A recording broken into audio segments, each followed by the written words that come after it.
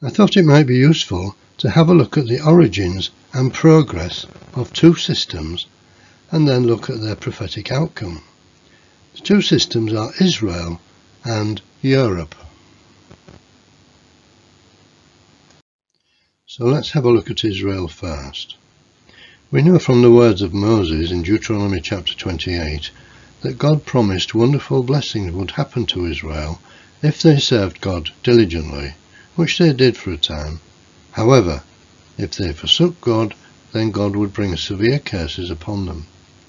Verse 1 reads, "And it shall come to pass, if thou shalt hearken diligently unto the voice of the Lord thy God, to observe and to do all his commandments which I command thee this day, that the Lord thy God will set thee on high above all nations of the world."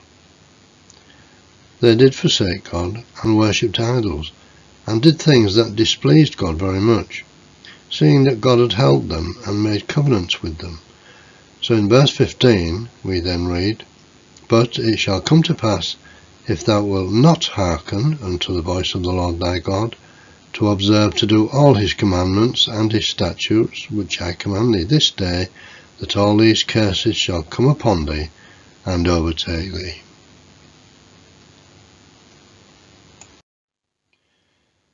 So, if we now look at Ezekiel chapter 36, we read of God's long-suffering, his goodness and his mercy to his people and to all those who serve him.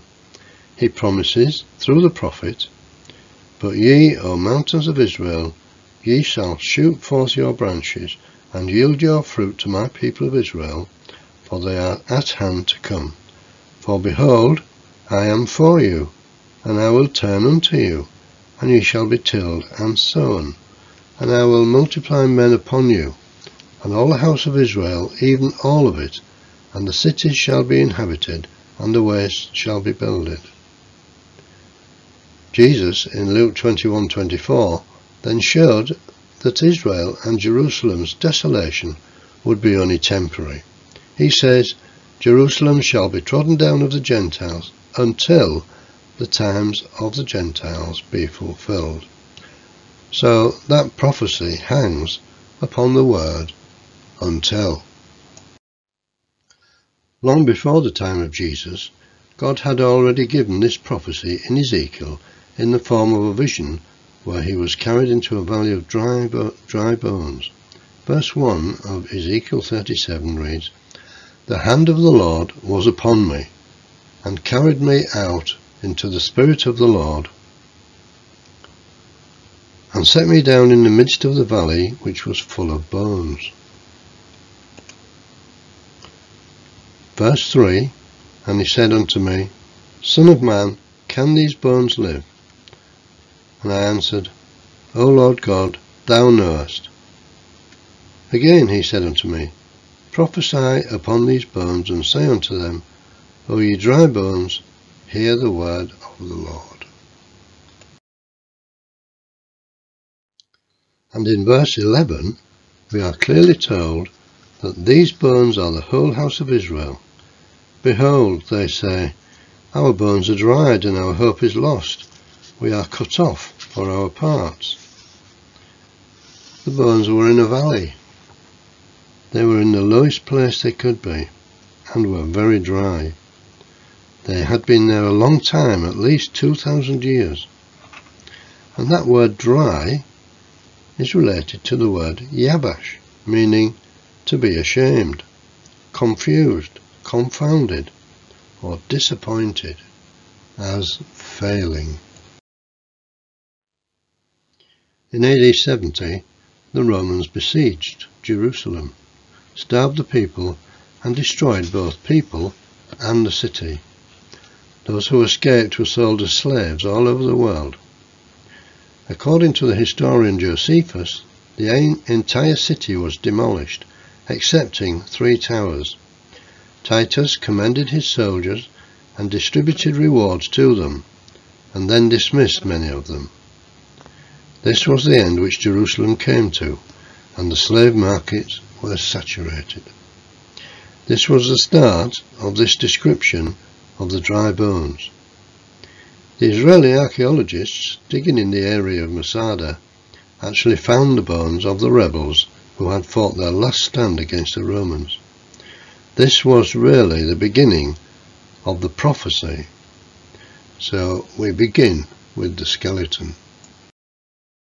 In 1882, the first Aliyah, known as the Agriculture Aliyah, is a term used to describe a major wave of Zionist immigration to Palestine between 1882 and 1903.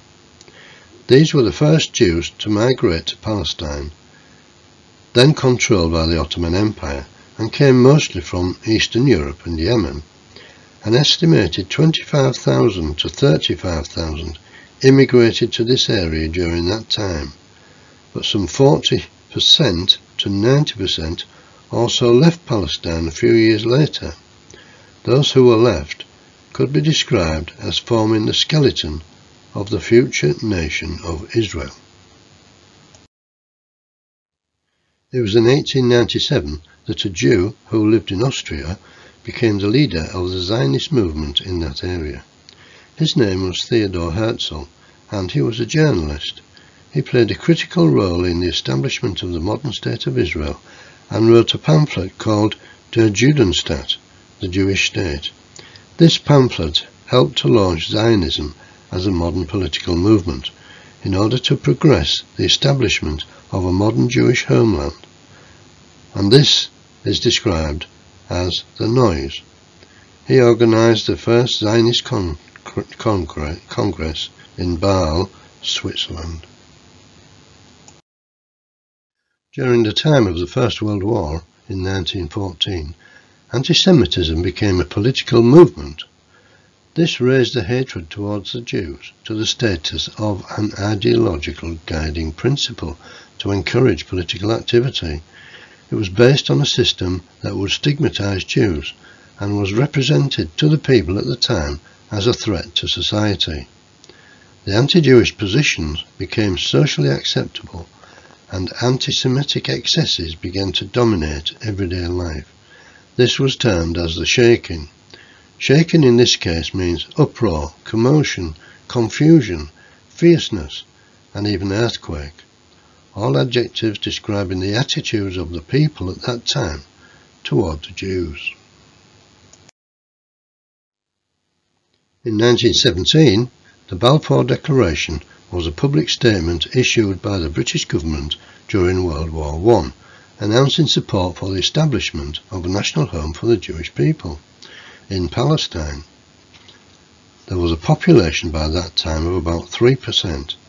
It read, "His Majesty's Government view with favour the establishment in Palestine of a national home for the Jewish people, and will use their best endeavours to facilitate the achievement of this object," etc. This was the first public expression of support for Zionism and had long-lasting consequences. It greatly increased the popular support and later became known as Israel and the Palestinian Territories, and today is considered a principal cause of the ongoing Israeli-Palestinian conflict, hence the sinews which gave quite some movement to the subsequent growth toward the State of Israel. Therefore, in 1922, the British mandate for Palestine, from which the Balfour Declaration of a national home for the Jewish people was to be established, was conceded by the Ottoman Empire following World War I, and came into effect on 29th of September 1923, with the United Kingdom as the administrators. This put flesh on the sinews. It wasn't until 1947 that the United Nations Partition Plan for Palestine was proposed, which recommended a partition of mandatory Palestine at the end of the British mandate. On the 29th of November 1947, the UN General Assembly adopted the plan as Resolution 181, which really was the skin which then held everything together.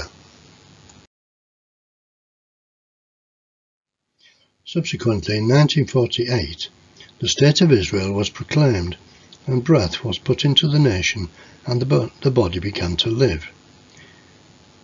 In verse 9 of Ezekiel 37, we see that these people had actually been slain, not just died of natural causes, which harks back to when Jerusalem was besieged and destroyed by the Romans. So in verse 14 we read of God's promise that he would put my spirit in you, and ye shall live, and I shall place you in your own land. Then shall ye know that I the Lord have spoken it, and performed it, saith the Lord. And verse 10, so I prophesied as he commanded me, and the breath came into them, and they lived, and stood up upon their feet, an extremely great army. So today the number of people available for military service in Israel is over 3 million. I think that can be described today as an exceeding great army. Israel today is proud and has lots of armaments in which it puts its trust, but that will be its undoing. We read in Ezekiel 39:21 that God says, and I will set my glory among the heathen, and all the heathen shall see my judgment that I have executed, and my hand that I have laid upon them. That's Israel. So the house of Israel shall know that I am the Lord their God from that day and forward. According to their uncleanness and according to their transgressions have I done unto them, and hid my face from them.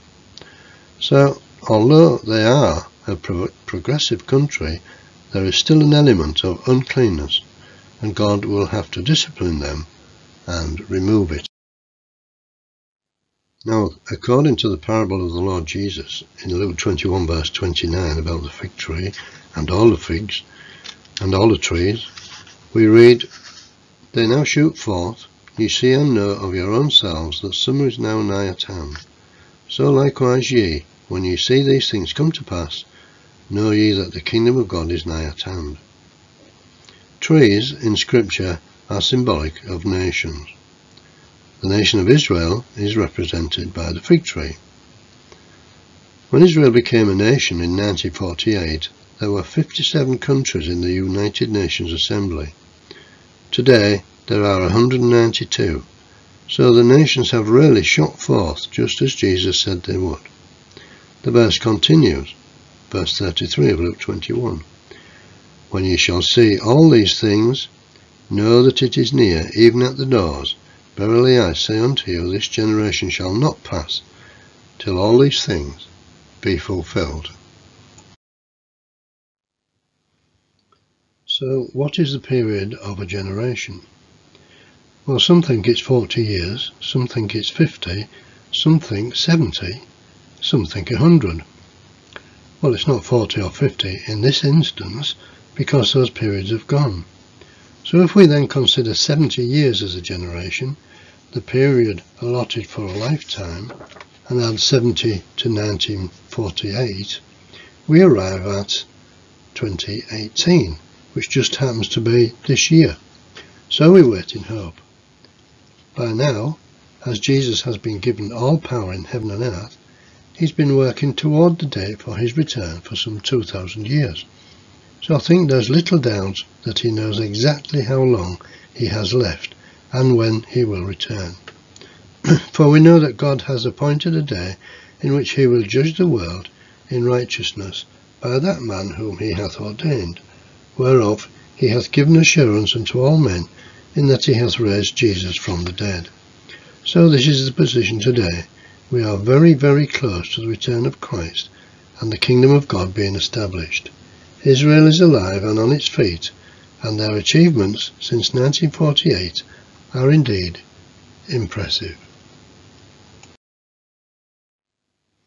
Now in Scripture there is clear evidence that law, commandments and statutes were in force before Moses.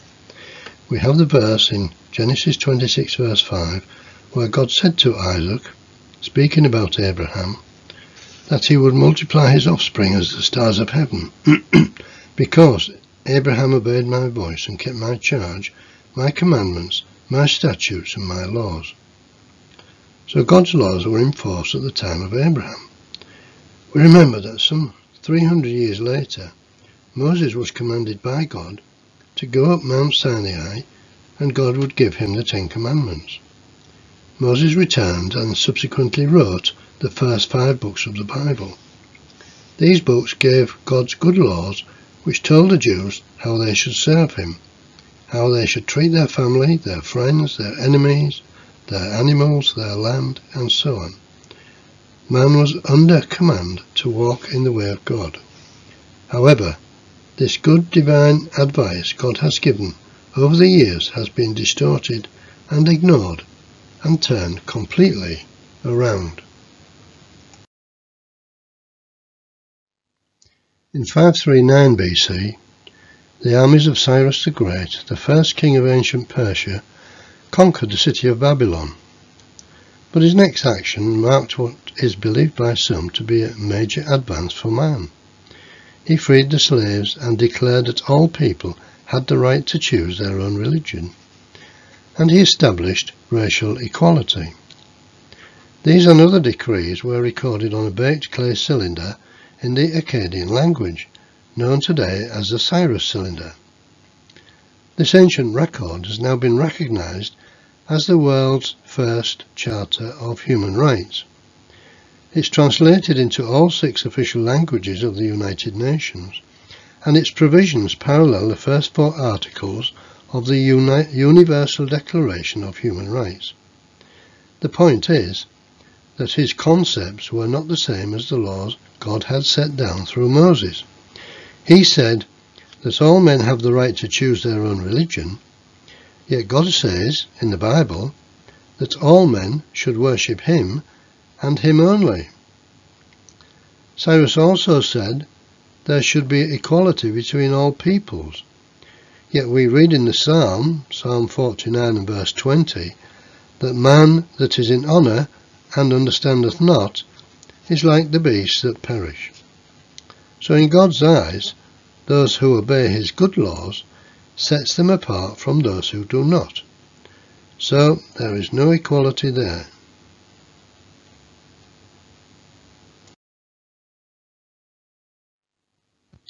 So let's now have a look at Europe and the instigation and progress of its present systems.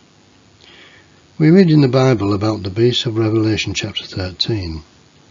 These beasts are representative of what God classes as beastly human systems. These systems developed around the Mediterranean and Europe after the Roman Empire had broken up into 10 kingdoms described as 10 horns in the book of Revelation. The people who lived in Spain at that time were primarily the ancient Vandals in the 5th century who emanated from the swamp areas of Germany. They were Arian Christians who believed in one God and persecuted the Catholic Trinitarians of Europe. However, a man called Gunthermund ended that persecution and recalled the Catholic bishops and clergy who had gone into exile. We read in Revelation 13 verse 1, "And I stood upon the sand of the sea, and saw a beast rise up out of the sea, having 7 heads and 10 horns, and upon his horns 10 crowns, and upon his heads the name of blasphemy." This was the start of the progress of the first Catholic system, called in Revelation chapter 13 the beast of the sea. It was in fact a Latin beast, and Latin means it was Spanish, and it was also partly French.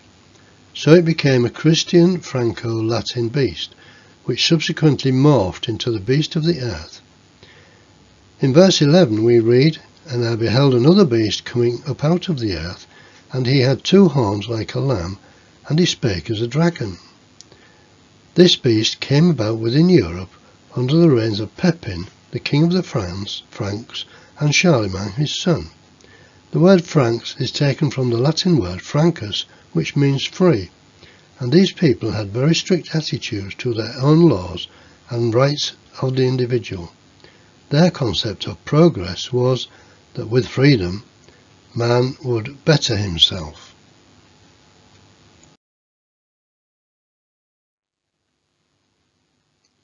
So, the themes that came out of this French European system were liberty, equality, and fraternity. And again, in the book of Revelation, it's no coincidence that there is a verse in Revelation chapter 16 and verse 13, which reads, "And I saw 3 unclean spirits like frogs coming out of the mouth of the dragon, and out of the mouth of the beast, and out of the mouth of the false prophet. For they are the spirits of devils working miracles, which go forth unto the kings of the earth, and of the whole world, to gather them to the battle of that great day of God Almighty." This verse is actually telling us that they were unclean spirits, which were like frogs. And frogs in the Bible are classed as unclean creatures, not to be eaten. We can easily see the origin of that concept in the book of Exodus, when the Jews were in ancient Egypt. That's in Exodus chapter 8 and verse 3. The Egyptians worshipped the frog as a god of fertility. Therefore it was one of the plagues imposed on Egypt by God because of their false worship. The frogs got everywhere, even in the king's palace, and when they died and were collected into piles, they stank. Not only that, in spite of the awfulness of enduring all these frogs, the Pharaoh at the time reneged on his word and didn't let the people of Israel go free, as he said he would. So the frogs not only came to represent uncleanness, they also represent untruths, because Pharaoh lied to the people. So it was during the time of the decline of the Ottoman Empire, after the French Revolution, when these 3 frog spirits came upon the scene with the cries of liberty, equality and fraternity. So as we've seen, they are classed as unclean, lying spirit. It is a fact of history that the arrogance and control by this oppressive Catholic system actually exploited the common people of France, the serfs, robbing them of any kind of freedom, somewhat against the national spirit of liberty, and led to the French Revolution. And the Catholic system was destroyed, including many people, many aristocrats and royalty, by Madame Guillotine, along with all its assets and its buildings, which were sold.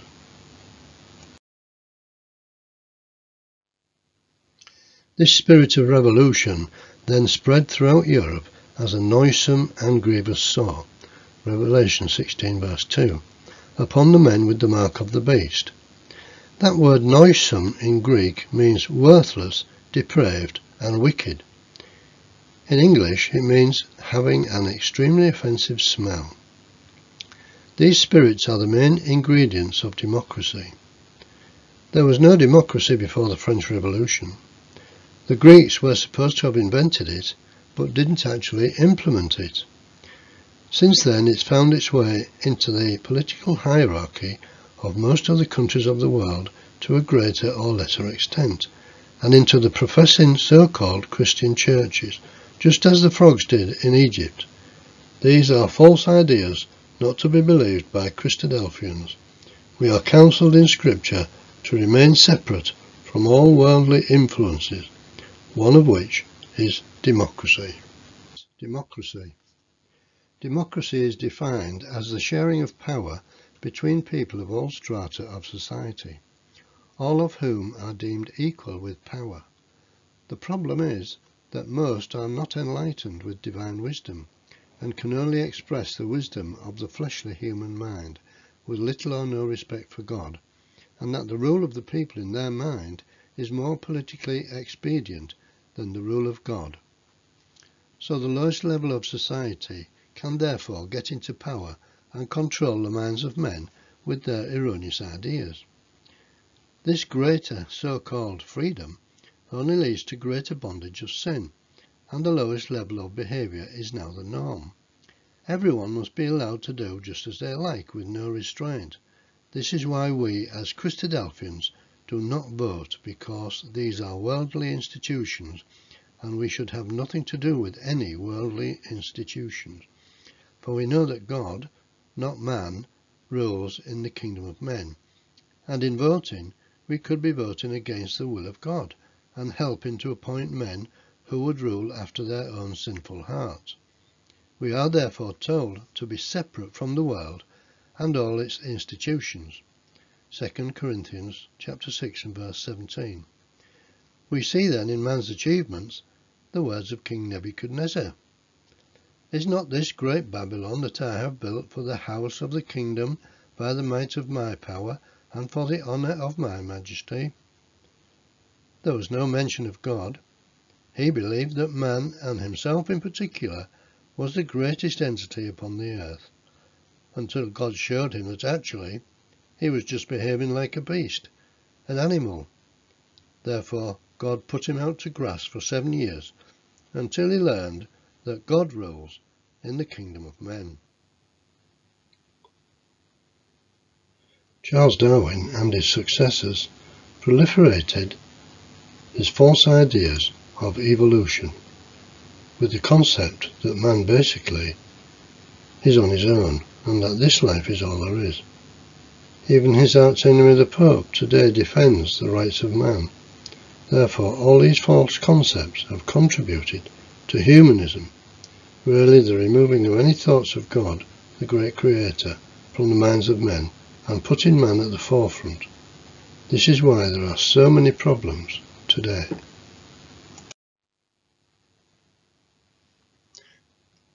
As far as equality is concerned, as these concepts demand, the normal family is the most stable arrangement and is the best foundation for society. This is the pattern we should follow. But in today's society, the role of the father has become unnecessary. There should be a family hierarchy. The head of the family is the father, then his wife, the mother of his children, then the children. Today, largely because of social media, the role models are pop stars, singers, sports people, which in no way fulfill that role. Families today can be of any combination. There are no rules anymore, so children are confused. They have no boundaries. Fathers can't chastise their children anymore without becoming foul of the law. Human rights set the fathers against the children, and they're considered equal. Women's liberation also diminishes the role of the father, and therefore mental illnesses and stress of children and teenagers have now become significant problems for the medical community. The greatest example of fatherhood was between the Lord Jesus and his Father in John's Gospel, chapter 5 and verse 19, where we read, "The Son can do nothing of himself, but what he seeth the Father do. For whatsoever he doeth, these also doeth the Son likewise." Jesus always obeyed his Father in everything. And there's been a huge explosion of knowledge, which has also diminished the Father's authority. Children learn things today that wasn't even learned by their fathers in university. This social media, which millions join, once again is a means where people can show their wickedness without being called to account. This so-called freedom is now far away from the good laws of God and are breaking up the whole fabric of society. Just a short video on its effect. We now know that many of the major social media companies hire individuals called attention engineers who borrow principles from Las Vegas casino gambling, among other places, to try to make these products as addictive as possible. That is the desired use case of these products, is that you use it in an addictive fashion because that maximizes the profit that can be extracted from your attention and data. It literally is a point now where I think we have created tools that are ripping apart the social fabric of how society works. That is truly where we are. The way the technologist Jaron Lanier puts it is that these companies offer you shiny treats in exchange for minutes of your attention and bytes of your personal data, which can then be packaged up and sold. What happened is that the attention economy and this race for attention got more and more competitive. And the more competitive it got to get people's attention on, say, a news website, the more they need to add these design principles, these more manipulative design tactics, as ways of holding on to your attention. You don't realize it, but you are being programmed. Social media tools are designed to be addictive.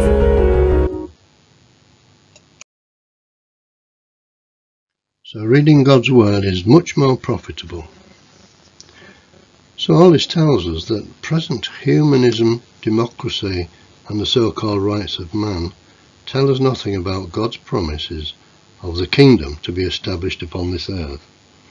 They think their utopia is that of achieving a just society where people enjoy their rights to vote and have freedom of speech, etc., and can do as they like so long as it doesn't affect another. And as we can see, it's not working. It only leads to more violence. Everyone wants to have their own rights regardless of others, and fraternity in the world is not working, as we are now surrounded by violence and wickedness in every section of society.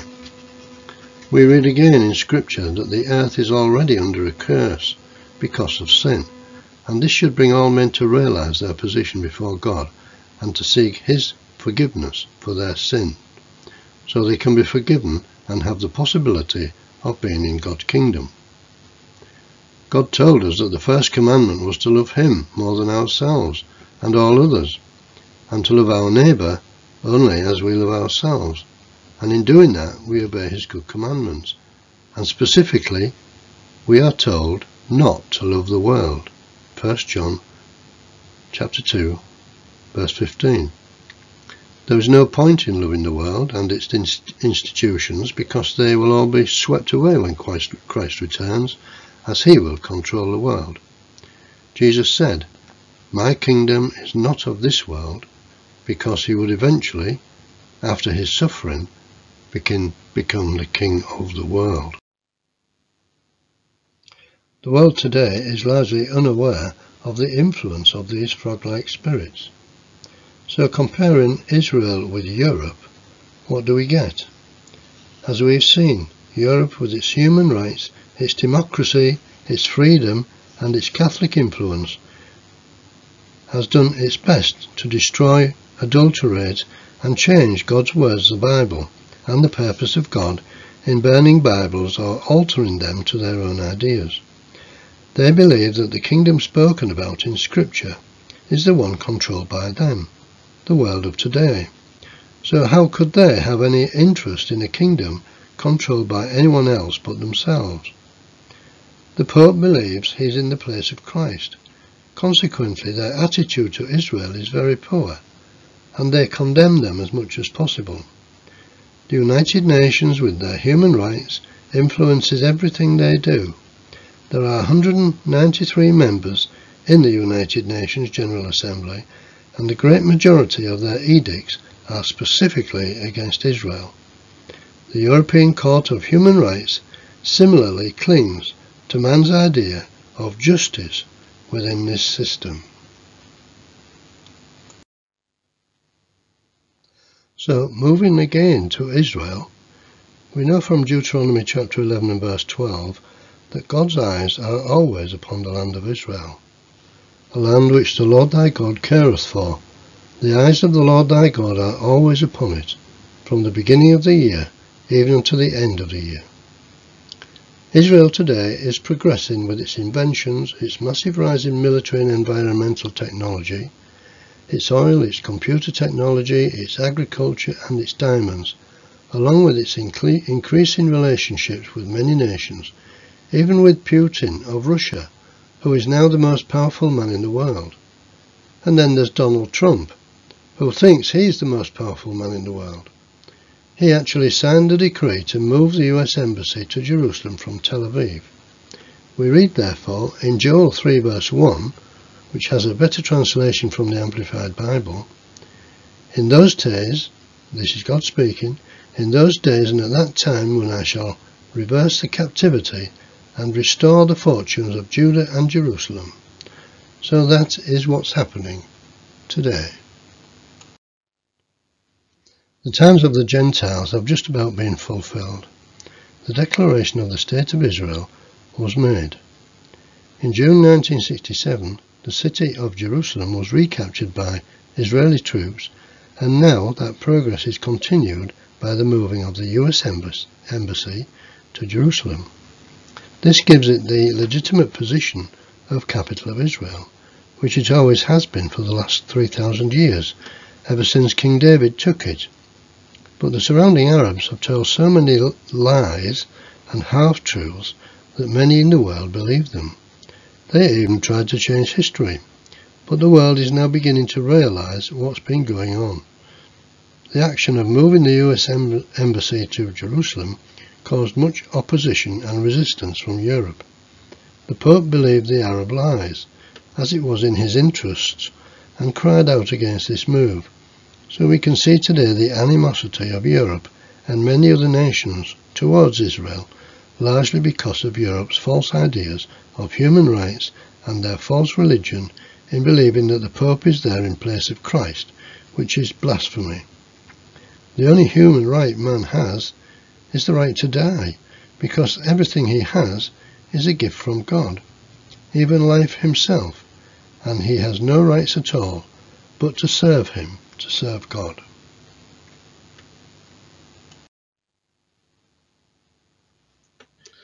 We know that to some extent Israel is a God-fearing nation, as their whole history has been inspired to the prophets by God, who wrote them down for those who would come later to read and understand. We can see Israel's morality in the fact that they helped those who are their enemies. They cared for the Syrian refugees who asked for help. They sell electricity to those who live in Gaza and don't pay their bills, who use their electricity to build rockets to shoot back at them, and many other things. Also, Israeli ingenuity is responsible for some of the world's most amazing medical and other advances. Now they've found oil, which has contributed to some nations becoming more friendly to them. So we can see that there is a period of peace and safety coming upon Israel today. However, in Thessalonians chapter 5 and verse 3, during this period of peace and safety, we read, "For when they shall say peace and safety, then sudden destruction cometh upon them, as travail upon a woman with child, and they shall not escape."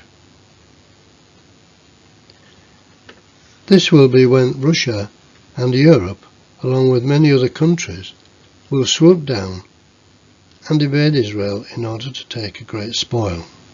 So once again we come back to Ezekiel 38 and verse 8. "After many days thou shalt be visited. In the latter years thou shalt come into the land that is brought back from the sword, and is gathered out of many people, against the mountains of Israel, which have always been waste. But it is brought forth out of the nations, as we've seen, and they shall dwell safely all of them. Thou, that is Gog and others, shalt ascend and come like a storm. Thou shalt be like a cloud to cover the land, thou and all thy bands, and many people with thee."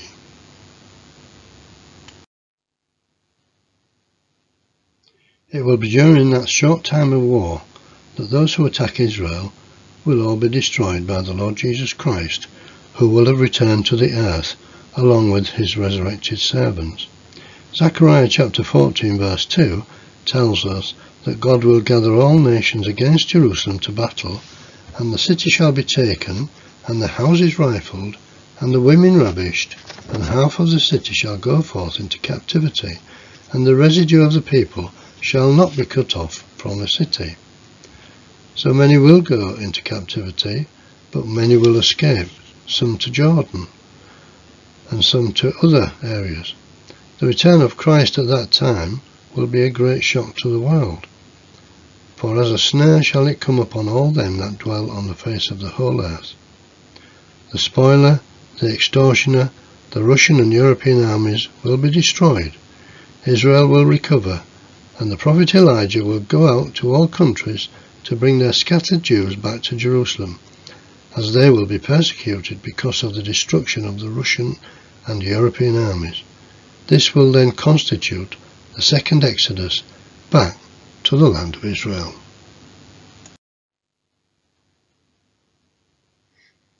When Christ returns, the whole world will begin to change.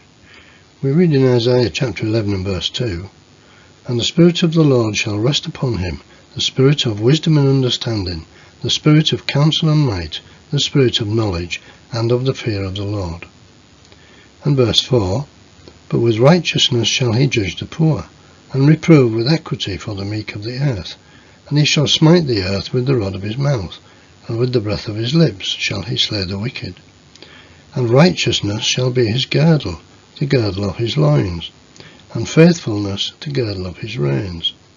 The wolf also shall dwell with the lamb, and the leopard shall lie down with the kid, and the calf and the young lion and the fatling together, and a little child shall lead them. We need to think about these things, as we can already see that without any shadow of a doubt, it is coming to pass at this moment. We need to read the Bible and pray for God to help and guide us, to become his servants and help the Lord Jesus in his kingdom and live in peace forever. Christ will begin his rule from Jerusalem, and Israel will become the leader of the world. Under his